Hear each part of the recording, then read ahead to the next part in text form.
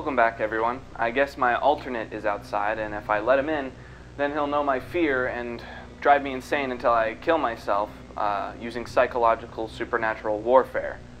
Now, to some of you, that's probably a very confusing sentence, and it's not like I have anywhere else to go, so I might as well sit here and explain. It's been a long time since I covered an analog horror series on the channel, and there are quite a few reasons why. Firstly, I felt like a lot of the series were beginning to be very samey. They were still high quality and interesting, but once you've seen enough of them, you start to feel like they're all mixing together, and it's hard to really be scared by them anymore. The other reason is that I felt like I didn't have anything else to say about them. The format of my videos was changing to be longer form, and I couldn't easily find enough to say about all these series. Probably some otherworldly monsters, probably some government interference or something. I don't know. Again, it's all very much the same. This is not a judgment on any series in particular, but more on the state of the genre. But I started seeing suggestions for the Mandela Catalogue pop up more and more, and decided to dip my toes back into the world of analog horror. Now, I'm not going to do it the old way, the way I used to, where I would go video by video and try and explain the story. If you want something like that, you can go watch Wendigoon's video. I want to talk about what I think is a much more interesting aspect, the artistic presentation. Now sure, the Mandela Catalogue is filled with tropes and cliches, but there's a lot of interesting things that it does too, and the way it subverts or follows through with some of these tropes is really interesting. So let's talk about that. Disclaimer. For these first few sections, I will be discussing videos 1 to 5, as they were the videos out at the time I started writing and have been the main topic of discussion for most of the discourse around the Mandela Catalogue for the past few months. At the end, I'll talk about the newest video, Exhibition, and my thoughts on that. So understand that some of the criticisms I have may not apply to the newest video, but that's because that's not where those criticisms are pointed. With that out of the way, enjoy. The Mandela Catalogue's relationship with, horror imagery is an interesting one. It's filled with tropes and cliches, and I have some criticisms for that, but it also has a lot of really interesting things going on for it. And the first thing I'd like to talk about is its use of religious imagery.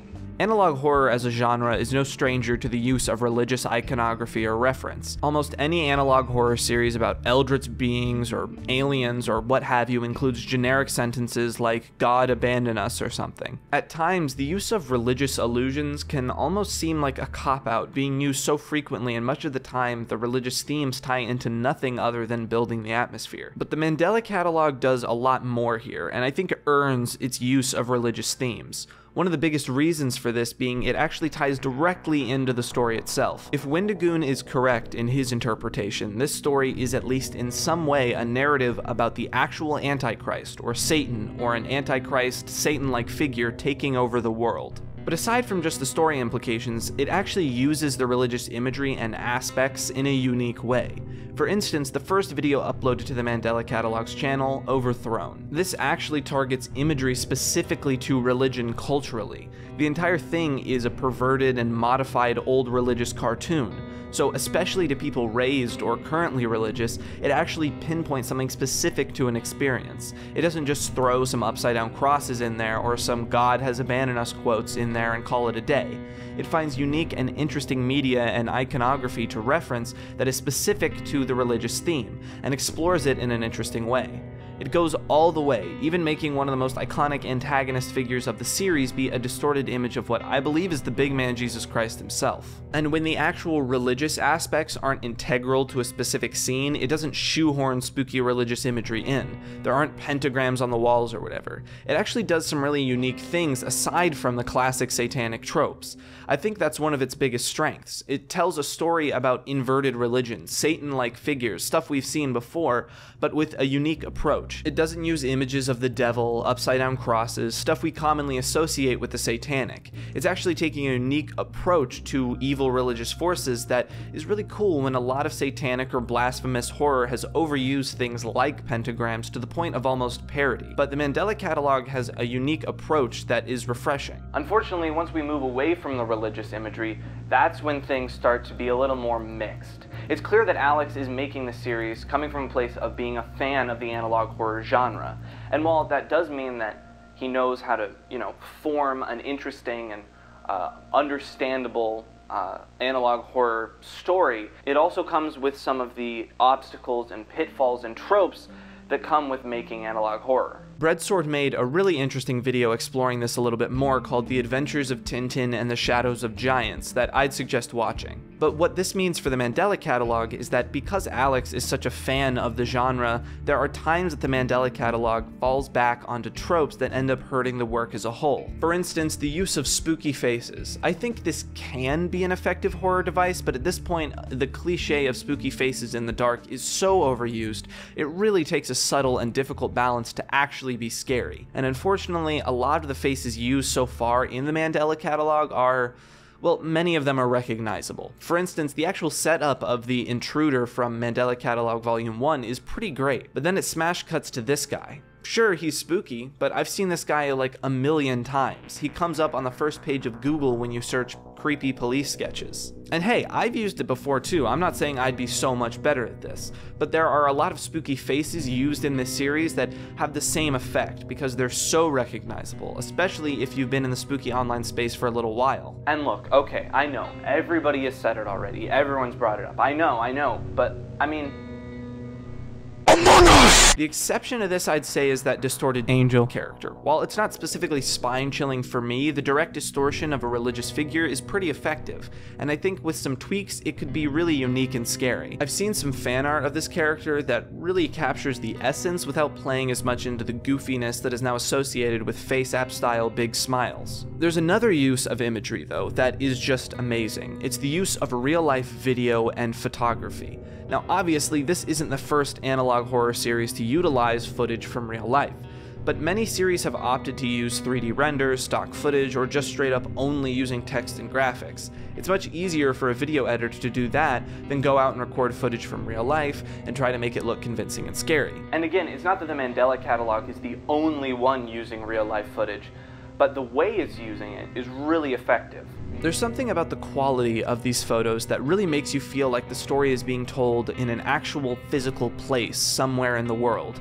That image of the door by the stairs is super eerie, and the security camera sequences are always super tense. Even with very little actually going on camera, it can pull off some really unsettling imagery. For instance, just placing a censor bar here with the text, "Victim's corpse is seen being tampered with by an invisible force," gives a really creepy feeling without actually showing anything. Something about the quality of the flash, the lighting, and the actual household these photos are being taken in is really great. Same goes for all the live action footage used in the series. With that said, I want to talk a little bit more about the series outside of just the imagery.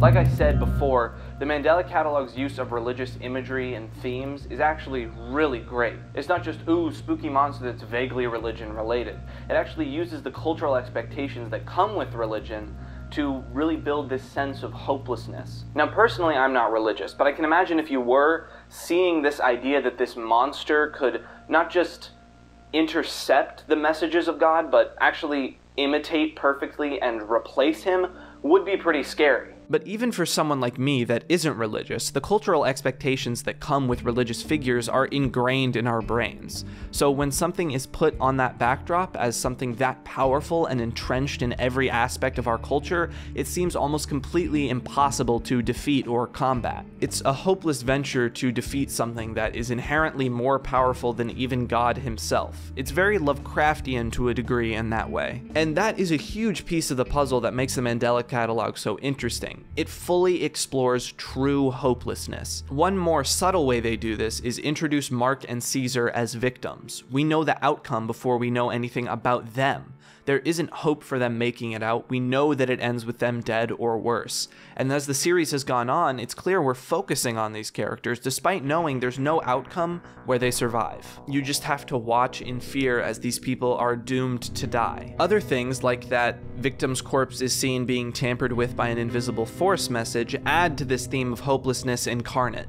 There is no rest or respect for the dead or victimized, and they are treated like toys by these extremely powerful beings. A slightly less unique, but still interestingly explored theme in the Mandela Catalogue centers around the doppelganger and you are your own worst enemy concepts. Plenty of media has explored it before. The Thing, Us, even Among Us. But the Mandela Catalogue explores another interesting aspect of this, specifically focusing on the fact that you are your own worst enemy. Not just superficially with the fear that something that looks like you is going to overtake your life and trick those around you, but more directly and personally. The alternates do not kill you directly. They drive you to kill yourself with some supernatural ability. The way to protect yourself is to never let the creatures know your fear. Their power comes from a place deep within yourself. They exploit things about you, and in the end, you die by your own hand because of your own fear that they simply exploited.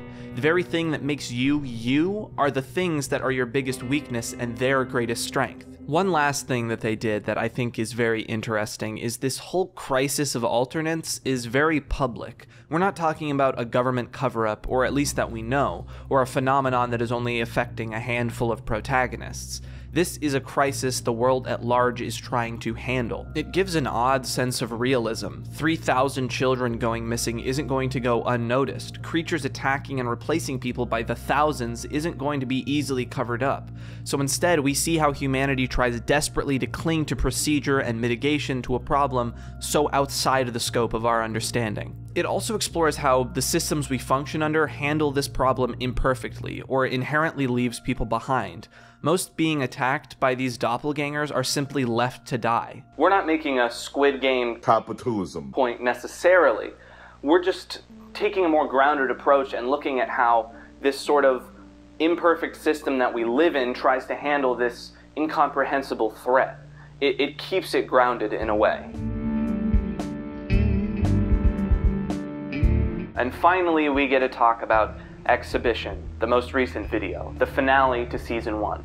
Like I said, all of the criticism up to this point has been pre-Exhibition. And let me tell you something. This video is good. And as soon as I finished watching it, I was super excited to come and start writing about it. Every criticism I had of the previous videos and everything that I liked about them were perfectly shaped into this video, along with some additions that made the experience very unique. It goes all in on its best parts of imagery and themes, using religious cartoons and church footage in a genuinely eerie way to drive home the points I've mentioned previously. It utilizes more real-life footage and photos that create a sense of realism and genuine unease in many of the sequences that also adds a level of production value. The dark church, the forest roads, and the meta-inclusion of a camcorder actually filming in analog television is creepy and legitimately interesting and engaging to watch. And that false prophet angel character is brought back in a less cartoony, more subtly upsetting manner that really sells the character as something to be afraid of. It's not 100% perfect, but it has me really excited to see where the Mandela Catalogue goes. It's a leap forward in quality from the previous videos, and it just makes me think a lot about what analog horror's future is in general, which leads me to my next section. Analog horror as a genre right now online is very saturated, and the Mandela Catalogue is in no way the only one guilty of some of the criticisms I've laid out in this video. Creepy faces in the dark, unsettling classical or opera music playing quietly in the background. And these tropes exist for a reason. They're creepy, but once you use them enough, you start being able to pick up on the patterns and they become less scary.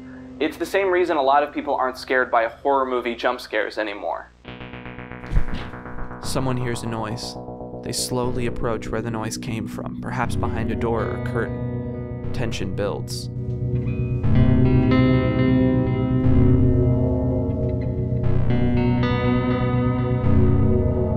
The person rips the curtain away to find nothing is there. The tense music stops. There's a sigh of relief.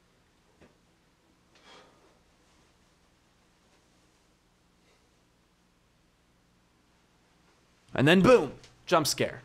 That's supposed to be surprising, but after the 50th time seeing that setup and punchline, much like the attack helicopter jokes, it loses even its jarring aspects and not only becomes ineffective, but just plain boring and groan-inducing. Analog horror has many of these issues as well, even to the point where I think the VHS aesthetic is on the verge of being overplayed.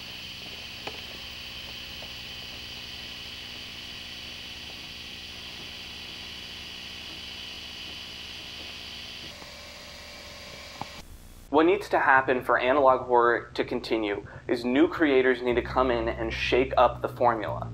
This kind of happened with Squimpus with the FNAF VHS tapes, and now a lot of those things that were in those original videos have become oversaturated in themselves.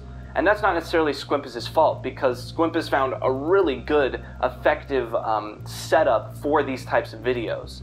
But we need more people like Alex to keep coming in and innovating and moving it further. Analog horror is very closely associated with, and could arguably be a subcategory of, unfiction, series that attempt to portray themselves as existing in their own canonical universe. Something like Diminish, that does fall into the This Game I Found format, sure, but is impactful and unique nonetheless, I think should be a great place to look for analog horror writers and creators. Looking outside of the fandom to see what makes other pieces of media effective can be a great way to innovate, and I hope we see more of that in the future, especially with something that has so much potential like the Mandela Catalogue.